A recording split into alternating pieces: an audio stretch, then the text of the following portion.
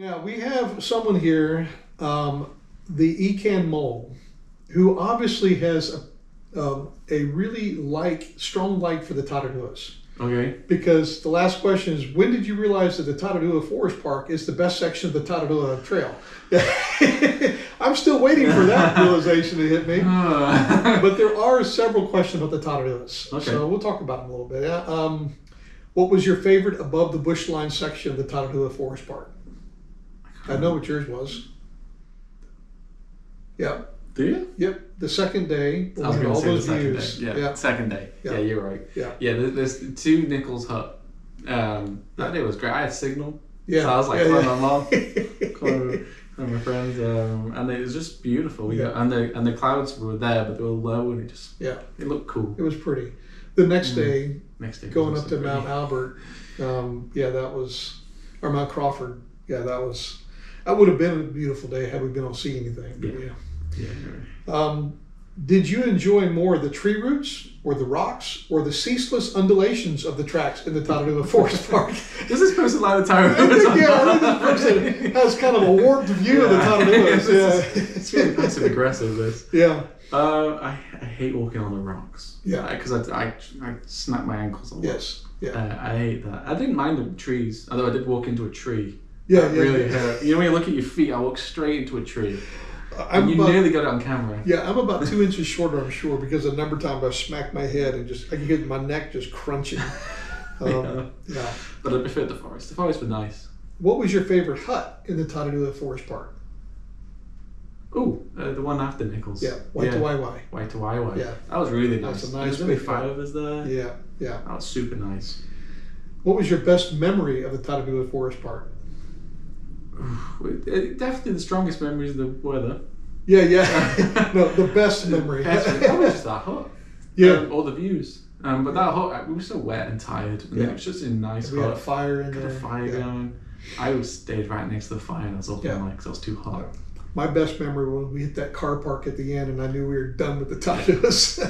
They were behind us. We were finished with them. I think we did it. We did it. We got out of the Tararuas. Easy. Not until we step on that car park. You tried to kill us, but you didn't. Yeah, it sure does. All right, ready? Nailed it. That was easy. That was easy. I can do it again. Yeah, that was a big deal. That was a big deal. I want to do that again. Why was the Tararuas Forest Park the most memorable section of the Tararuas Trail? The weather. The weather. Yeah, that day climbing over Mount Crawford. Yeah. Yeah, that was rough. Yeah. I still don't think it's ever going to become type 2 where it's like, oh, that was really a fun day, but that's certainly going to stick in my mind. Yeah. Yeah.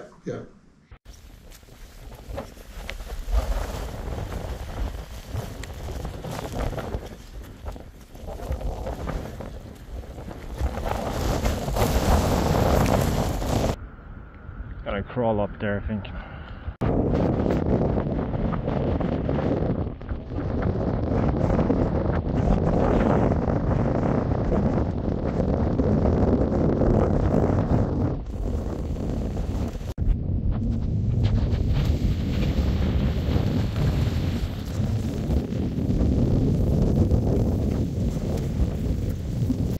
Okay, that's it about the Tararuas. Okay, we're done. They were good. They were all right. Yeah. Not as hard as the Richmonds. No, I struggled with Richmond significantly. Yeah, and the Richmonds is just because every day it was like 1,000 meters up and 1,000 meters down for like 8 days in a row. And you didn't have that nice foresty bit where you're not snapping your ankles. Yes, So just on rocks. And rocks and roots and just death. Yes.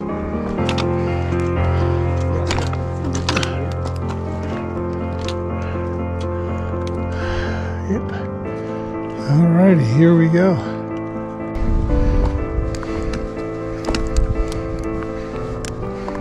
Yeah. All the time. I didn't look at the scenery because I was always looking down. Yeah. Nick Cox wants to know about quitting. From what you observed along the way, what were the main reasons for people not being able to complete it? I think people just got tired. Yeah. It felt like a lot. Some people didn't quit. Some people just took long breaks. Yeah. the girls just finished. The girls just finished. That's what I was thinking of. Yeah, because they left us at Dome Forest. Yeah.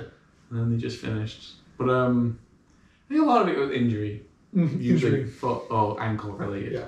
Yeah, a lot of injuries. Knees. That was probably the biggest thing. Some people just ran out of time. Yeah. Some people just planned to only do part. Yeah. Just I'm just going to do North Island or just going to do South Island. But yeah, injury was, for the most unplanned quitting, that was probably the number one. Yeah. I think some people just got to finish the North Island and it didn't fancy it anymore. Yeah. Yeah. The user ZI3. Do you have any idea what percentage of people start the through hike and don't complete it? And I have no idea. So I contacted George, Rob, and Rob and George, and asked Rob if he had any idea, because I thought if anybody knew, Rob would. But he doesn't even know. And he said that probably even the Tararuas Trust probably doesn't even know, because it's not really an official numbering of that. So really had no idea. I guess from our pool of the 12 starters, 4 out of 9 didn't finish. Yeah. Me, Alex, you, Jan finished. Anthony, they weren't part of the October 12th. Yeah, Austrians and Germans. Yeah, so 4 out of the 9. So almost half of our group that started on October 12th. Oh, Kim, so 5 out of 9 didn't finish. Yeah. Sorry, Kim. Yeah. Sorry, Kim. Yeah. We missed you. We did miss you. We really did. So I mean, if that's a sample, it's about half. Yeah.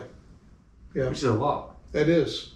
Which, from what I understand about other big long through hikes, that's pretty standard. It might actually be a little bit higher than what some of the through hikes are. Yeah. Again, the same user wants to know, what was your toughest day? I know what mine was. Toughest day. Worst day was definitely Richmond's.